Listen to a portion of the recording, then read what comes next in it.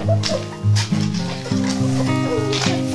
guys, how are you?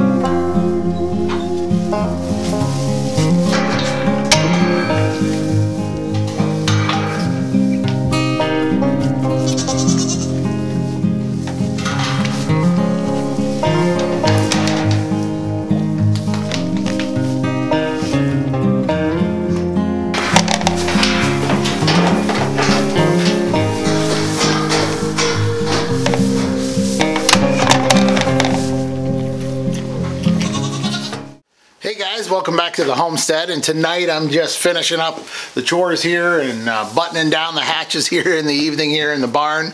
But I wanted to share some exciting news and some stuff we're doing here at the homestead. And one of the things we just did, and I'll show you some video of this, is we just took two of our Nigerian dwarf goats.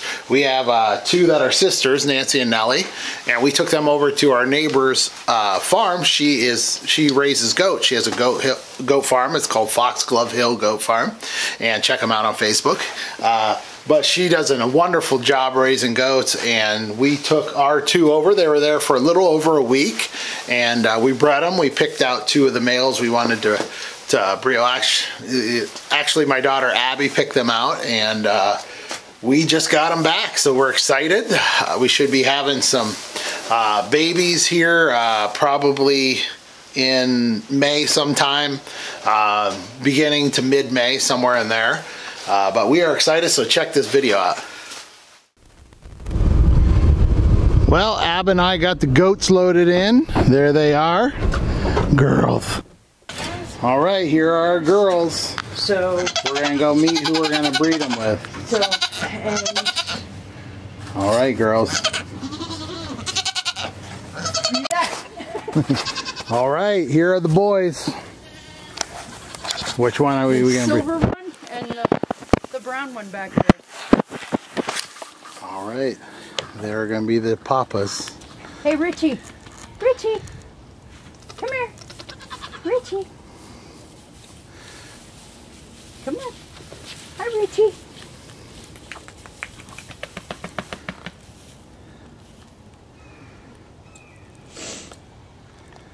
Which one, Ab? We're doing both of them? Yeah. That one and that one. Nice. Wrangler's super pretty. Who's that up there? That is Peso. That's Shaggy. Richie's son. Is Shaggy in here? That's Shaggy right there. Oh. Quad is over there. He's in with my Humane Society buck, and he's working on making sure that the girls come in to heat. So, because the girls all really love Quad. So, I'm hoping soon somebody will adopt little Lucky. So our girls are back, and let's go check these girls out in here. There they are. You can't escape. But there they are, happy to be home. There's Everest jumping up. How are you doing, Everest? So, let's get them back in their cage here. So there's our girls. We're happy to have them back and excited to have some babies. So one of my next projects here is I'm going to have to, because right now we have 4 stalls in here. they're pretty big. Like on this one here, I'm gonna be able to, you know, cut in half here. It's a pretty big stall for when they have babies. And but I am going to add on another stall in here. I don't know how I'm gonna configure it yet, because you know, this whole half of the barn here is pretty much stalls, as you can see. So I'm not sure how I'm going to configure this yet, but that is my next project. Get some more rooms in here, because Lily here,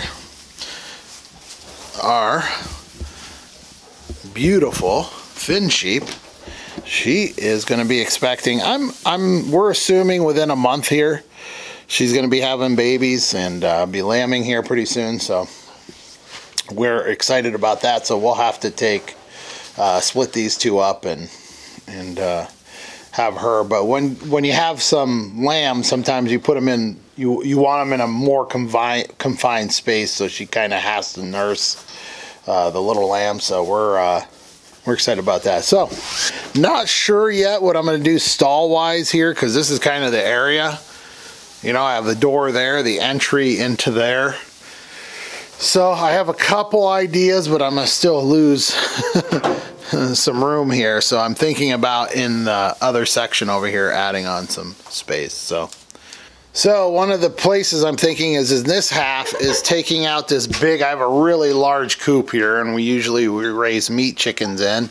And I'm thinking about cutting it in half and putting a stall up here. I think I'm gonna have to. Right now I have it completely packed with hay. I just went and got 45 more bales this weekend. I have about 100, a little over 100 bales right now, but that hay is so good. I get it from a guy, and try to see if you can see it. His hay, he just takes care of his fields, and he has nice tight bales, and I mean, it makes a difference. My animals love this hay. We've got hay before from people, and it's been like old and musty or just full of weeds, and it's just bad hay. I will never get my hay from anybody else as long as he sells it, and he sells it very reasonable too as well.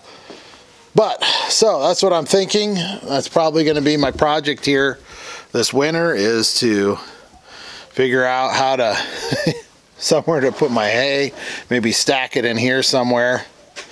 And man, I'm just running out of room in here, and we just added this huge section on here, but I'm losing room. So but exciting times. Gonna have some babies here to Homestead. Oh, I wanted to show you this too before I forget. Let me turn the light back on in here. So I picked up these cameras. I have one here, and I have one here.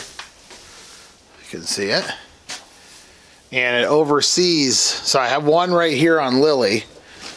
See, it's kind of pointing down, and it gets this whole stall here, so I can watch her, and it's run off your internet.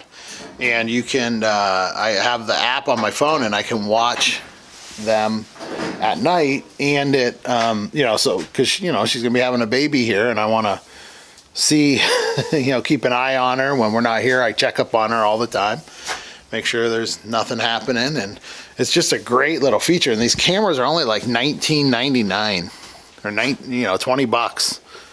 So I have a couple of them out here. I also have one in here. I have 3 of them in the barn. Tell I love my animals. I have one right here on the chickens, and that shows me all my chickens. So pretty neat little, cheap little security for your barn, especially when you're getting ready to have babies. So I'll put a link down below to these cameras as well. So thanks for watching, y'all. God bless, and have a Merry Christmas.